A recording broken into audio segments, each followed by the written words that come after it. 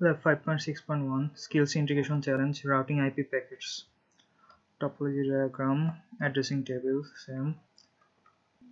Learning objectives, configure a router interface using a GUI. Router interface configure করতে হবে, explore a routing table দেখতে হবে, configure a static route using a GUI ব্যবহার করে static route করতে হবে, explore the routing of IP packets কিভাবে route হয় সেটা দেখতে হবে।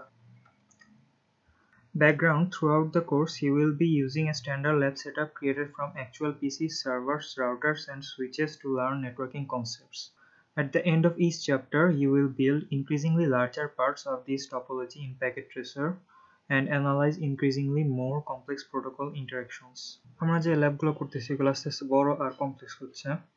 You have already studied a variety of application protocols such as DNS, HTTP, TFTP, DHCP, and Telnet, and two transport layer protocols TCP and UDP.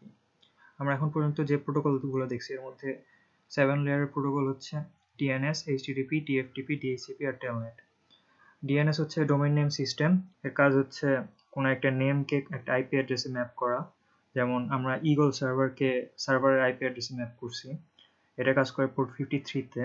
তারপর হচ্ছে HTTP, Hypertext Transfer Protocol, এটার কাজ হচ্ছে ওয়েব কন্টেন্ট ডেলিভার করা। এটা কাজ করে port 80-তে। আর এর সিকিউর ভার্সন HTTPS বা Hypertext Transfer Protocol Secure কাজ করে পোর্ট 443-তে। তারপর TFTP হচ্ছে একটা ফাইল ট্রান্সফার প্রোটোকল। 35টার মতো ফাইল ট্রান্সফার প্রোটোকল আছে। এর মধ্যে মোস্ট কমন হচ্ছে TFTP, FTP, SFTP। এগুলোর মধ্যে SFTP হচ্ছে সবচেয়ে বেশি সিকিউর। SFTP বা SSH file transfer protocol encryption আর অথেন্টিকেশন ইউজ করে। অথেন্টিকেশন মানে হচ্ছে ইউজার নেম পাসওয়ার্ড। আর FTP অথেন্টিকেশন ইউজ করলেও এনক্রিপশন ইউজ করে না। আর TFTP অথেন্টিকেশন ইউজ করে না। FTP এখনো অনেক ক্ষেত্রে ইউজ হয়, যেমন ওয়েবসাইট আপলোড করতে FTP এখন ইউজ হয়।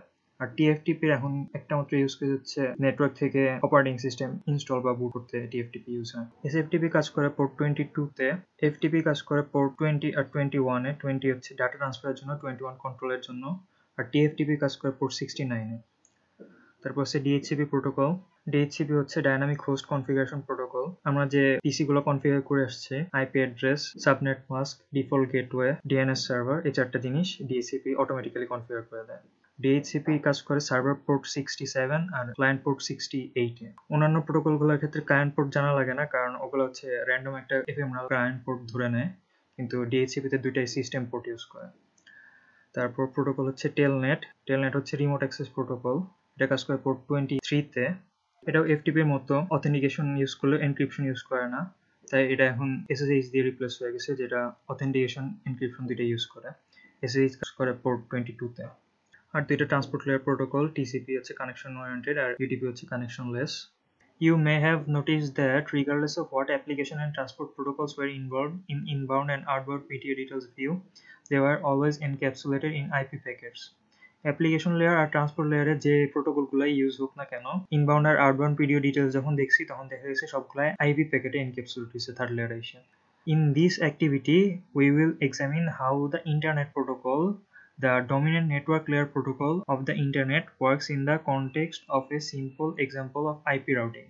এই অ্যাক্টিভিটিতে আমরা দেখব কিভাবে ইন্টারনেট প্রোটোকল, নেটওয়ার্ক লেয়ারের সবচেয়ে বেশি ইউজ প্রোটোকল, আইপি রাউটিং এর মাধ্যমে কাজ করে। টাস্ক 1, কনফিগার এ router interface. Packet tracer open করি।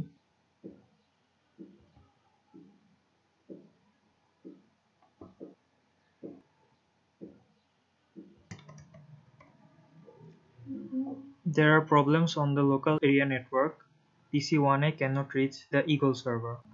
Verify this in real-time mode. Local area নেটওয়ার্কে কিছু একটা প্রবলেম আছে, যার জন্য হচ্ছে PC1A ইগল সার্ভারকে রিচ করতে পারতেছে না। আমরা দেখি ভেরিফাই করে। সিম্পল পিডিও নিয়ে PC1A থেকে ইগল সার্ভারকে লিঙ্ক করি। ফেল হয়েছে, ফেলই থাকতেছে, এখানে কিছু একটা প্রবলেম আছে। It appears there's a problem with the router. Mouse over the R2 central router and note the condition of the fast Ethernet 00 interface to which switch is connected. রাউটারের উপর mouse নিতে বলছে। Fast ethernet port 00, link দেখাইতেছে down, IP address set করা নাই। This interface must have an IP address, subnet mask, and be turned on in order to act as the default gateway for the LAN.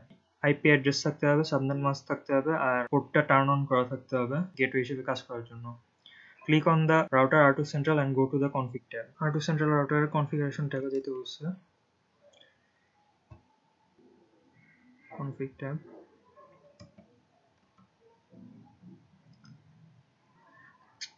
At the end of the course, you will learn how to use the Cisco Inter-Network Operating System iOS Command Line Interface CLI to perform this task. এই ল্যাবগুলো যে কোর্সের লাস্টে আর কি শেখানো হয়েছে যে Cisco inter-network operating system iOS command দিয়ে কিভাবে রাউটার কনফিগার করতে হয়। সিসকোর iOS কমান্ড আর মাইক্রোটিক বা জুনিপার বা হুয়াওয়ে বা ভার্সিটির যে 14 রাউটারগুলো আছে তার 40OS CLI এই সবগুলোর কমান্ড আলাদা আলাদা, কিন্তু কনসেপ্ট সবগুলো সেম। যেমন একটা স্ট্যাটিক রাউট কনফিগার করতে সবসময় 3টা জিনিস লাগবে: destination network address, subnet mask আর নেক্সট হপ অ্যাড্রেস বা ইন্টারফেস নাম্বার। এটা হচ্ছে সবগুলো same. For now, the config tab is easier and will allow you to focus on the basic idea of IP routing. এখনকার জন্য config tab use করতে বলছে আর IP routing এর basic আইডিয়ার উপর ফোকাস করতে বলছে। আমরা IP routing এখন পর্যন্ত না দেখলেও config tab ইউজ করে আসতেছি PC কনফিগার করার জন্য। PC থেকে যে config tab দিয়ে আমরা কনফিগার করে আসতেছি, কিন্তু রিয়েল লাইফে config tab বলতে কিছু নাই। PC কনফিগার করতে হয় ডেস্কটপ থেকে IP কনফিগারেশনে গিয়ে। আর রাউটারের জন্য config বলতে কিছু থাকে না, সব CLI দিয়ে করতে হয়। কিছু হোম বা ওয়্যারলেস রাউটারের গ্রাফিক্যাল ইউজার ইন্টারফেস থাকে, যেমন অনেকটা টিপি লিঙ্কের কনফিগারেশনের মতো। এছাড়া রাউটার নর্মালি কমান্ড লাইন দিয়ে কনফিগার করতে হয়। ইন দ্য লিস্ট শোন ফাইন্ড ইন্টারফেস ফার্স্ট 800 কনফিগ থেকে ফার্স্ট 800 তে যেতে হবে। First 800 at the IP address এটা with B ব্লকের default subnet mask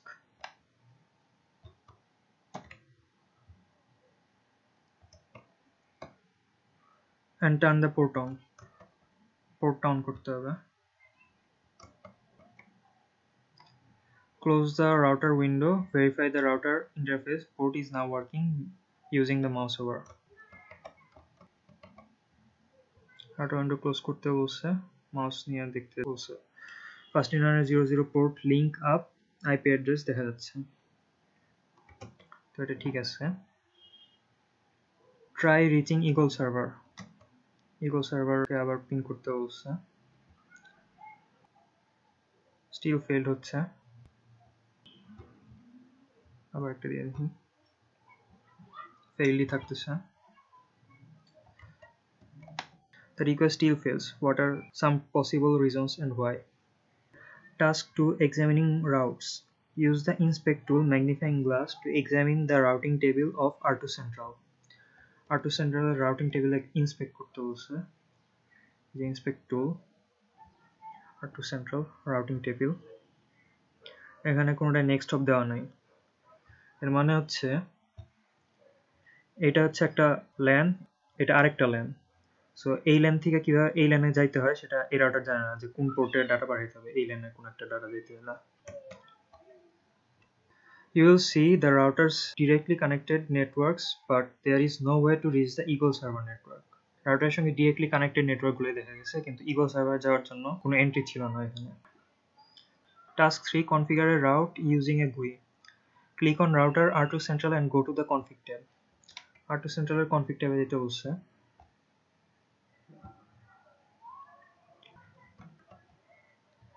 In the list shown, find routing static. Routing থেকে static বের করতে বলছে। Static. Configure what is known as a default static route. Default static route configure করতে বলছে using the address default static route network address R subnet mask দুইটাই 0.0.0.0 হয়।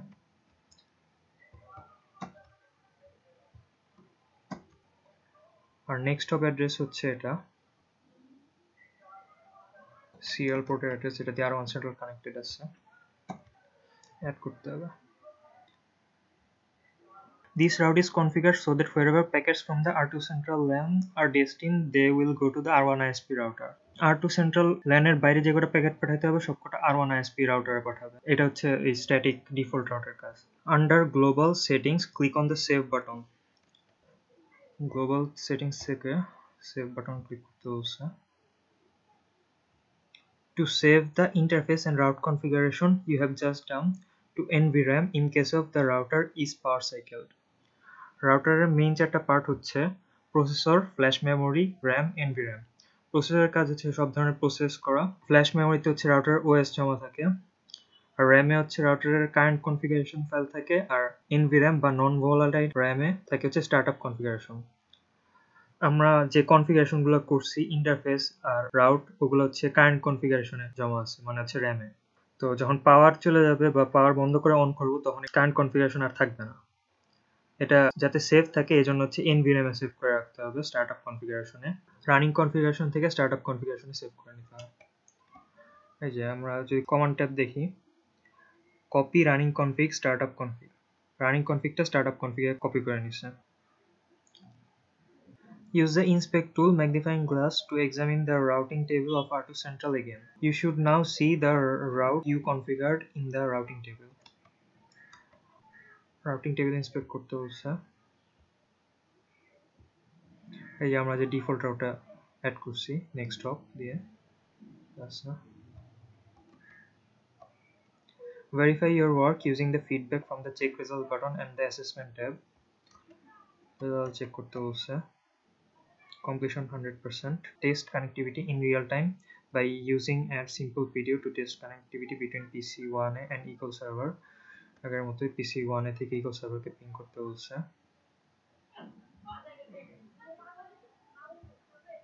এই যে এবার সাকসেসফুল হয়েছে। সো এই ছিল লাইব্রেরিটা।